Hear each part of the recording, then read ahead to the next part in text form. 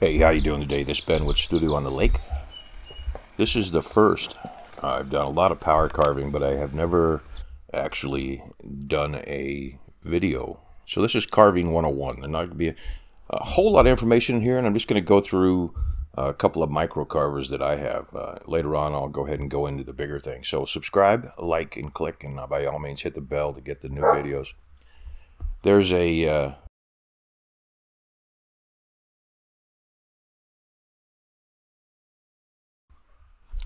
Well, the blue and the black. The blue one there is the newer that I got a couple years ago for Christmas. And it has a collet that it clips back and forth. It's a self-locking collet. Same thing with the black. That's about 25 years old. I sent that in a couple years ago to get the bearings and the brushes replaced. That's the whole gig right there. Ultima PGL makes it. It's a small organization out of Minnesota. They use a lot of the same microcarver tips. They're not as well known as some of the bigger ones. When you're using hardwood, like that cherry there, power carving is a nice way to go. It's a little slower. For demonstration today, we're going to use a piece of basswood, just to make it simple. So there's a blue handpiece. Has a cord attached to it. Again, has a collet in it. That one has an 1/8 inch collet, and then you can change those collets. And it has 0 to 10 on the right side of that Ultima control box. I run everything pretty much at 10, unless I'm running a cutoff wheel or the bit's chattering quite a bit. Then I'll go ahead and run that down. So there it is, pretty much straight through. Changing tips. That first one I had on there was a ball, or not a ball, but a flame. And here's an elongated flame. A little finer line. As you can take a look at that, see that's fuzzing up quite a bit. Bird carvers don't like basswood, the professional ones. They like Tupelo because it won't do that fuzz. I can live with the fuzz. I just have to run one more bit. There's a bit that came with right off the shelf at the store for a Dremel. It's the square cut through. I go ahead and buy those. They're cheap, $3 to $5. That's a Dremel cutoff wheel. They make diamond cutoff wheels that you can get. For those, they have a tendency to bend them, so I try to stay away from them. This is where I will use the safety glasses that you see, but I always have a stack of these because they self-destruct. These I will run around 5, which would be half, so I don't know, do the math, 40,000 RPM, so 20,000. And I think if you probably looked at them, they're, say, not rated for over 10. But again, that's a Dremel attachment. And you can use a Dremel for power carving. It's just a little bulky in your hand. This is more like a pen. They will set you back $300-400 for the set, I forget. So it's a little pricey going in. And it will get hot and shut itself off. Here's my older one that I've used for 20-25 years. That has new bearings in it, and a couple years ago works just like new. I actually prefer it over the other one. It has a 3/32 collet in it for the smaller bits. A lot of the bits come in 3/32. There's a couple of other sizes, so if you get into it and you start buying bits, make sure you get the one that fits, or you have a collet you can change. I don't like to change collets. These are the 2 primary bits I use, so I leave a 1/8 inch in the blue and a 3/32 in the other. This is supposed to be a feather, and you're going to have to forgive me for my autistic license here. As it goes along, it's going to look more and more like a leaf. But this is a quick down and dirty of the different parts and pieces. And I suggest you hang around till the end, because this thing's only about 8 minutes long. I'll run through all the bits in a photo where you can actually see them. This is a ball. A ball, the benefit of that is it can go in any direction. You notice I kind of plowed a furrow around the outline of that thing. This ball allows me to go any direction I want. This one just happens to be a steel ball. They also make them in ceramic and ruby and a couple of different other different incarnations. You can spend a lot of time taking a look at those online. Go to some place that caters to power carving. Amazon has a few of them, but they don't have the full selection unless you know what you're looking for.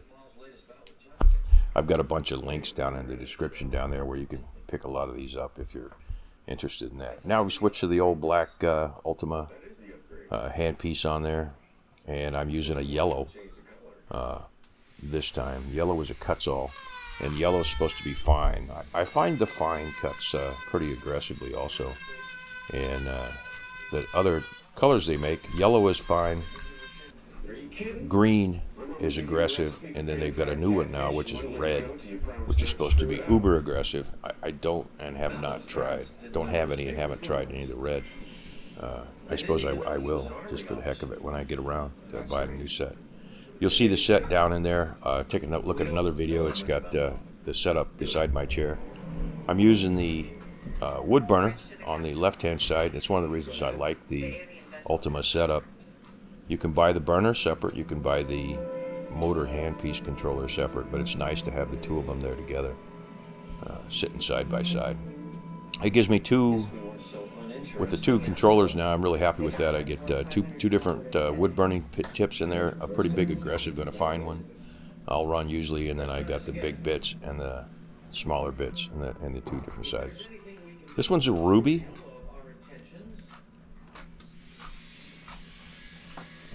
I like the ruby. It's like fine sanding. They tend to last quite a while. They're a little pricey, 20 to 30 bucks a bit. So these things you definitely want to take care of. If you knock that handpiece off and then hit the floor with the 3/32 shaft, it'll bend just enough to throw it out of whack.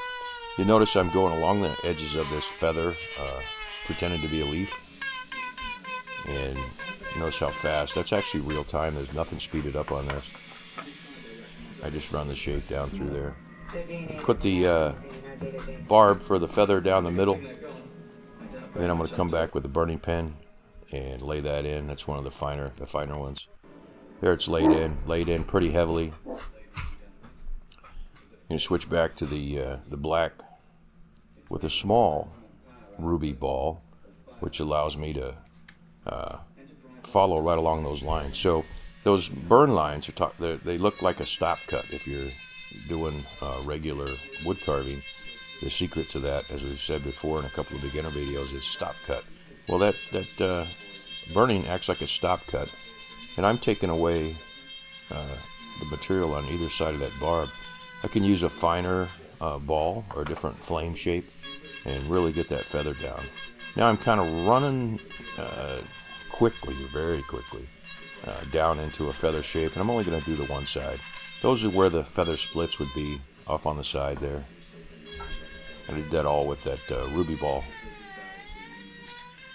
You can use this like a pencil. It is dust intensive. You should really have a dust collector. I do. It's called a vacuum cleaner, but I don't like to run it. I tend to spend a lot of time blowing dust off of things.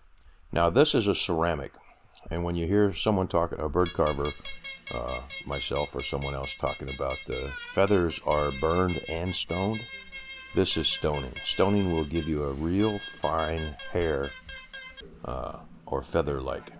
This is a steel diamond, small diamond flat that I use for cutting hair and fur texture. And that does the same thing that stone does. I really prefer the stones. The stones tend to wear out pretty quick.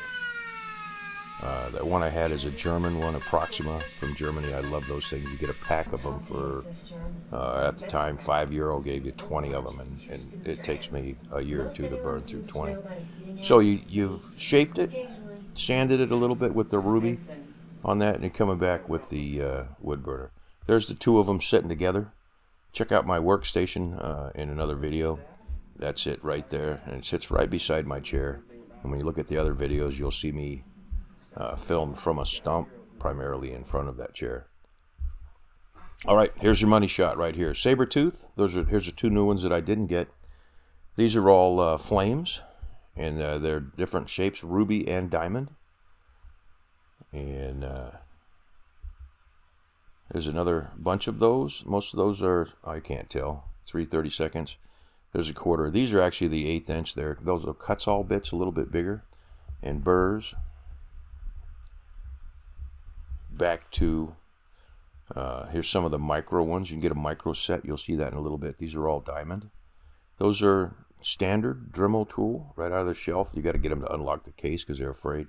Those are ceramic stones, different shapes, and I use those for shaping feathers primarily, or putting fine lines like a veiner in there.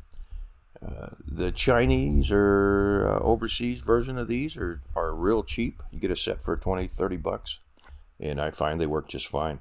There's a diamond wheel. Would probably be better and not burn as much as the one I've got. That's my favorite. Rubies. Very pricey. Again, another ruby. I think that's a white oxide stone. That's a white oxide stone. And I use just the tip of that. I really don't use the rest of it. Very small, fine burr. That would cut feather shapes. It's a real fine, it'll cut a line in there. It's pretty aggressive, almost a rasp setup. That's an 1/8 inch. These are new, and I haven't tried these. They've got some kind of, Kutzall makes them, and I forget what they call them. These are quite aggressive, and they vibrate quite a bit, but they'll remove a lot of wood. And there's my favorite right there. Those are the diamond set. Another standard of mine, that's the green. I like that shape. That's the less aggressive. The yellow is not as aggressive as the other, and that's a pretty aggressive bit right there. I've got a few of those. I forget the name. I'll put them down in there. I don't know what the heck that is. What's neat about these is if you get them close to your shirt, they will wrap up in your shirt and stop the bit. This is the new one. You guys said you got yellow, green, and red. Red is new. Green used to be the coarsest cut, yellow being a fine, and that red one is in there now. So there's the setup, and thanks again for that's a quick one on there. I'll be doing a wood spirit here shortly with the power carving tools. So go ahead and subscribe, and hey, thanks for watching this, Ben.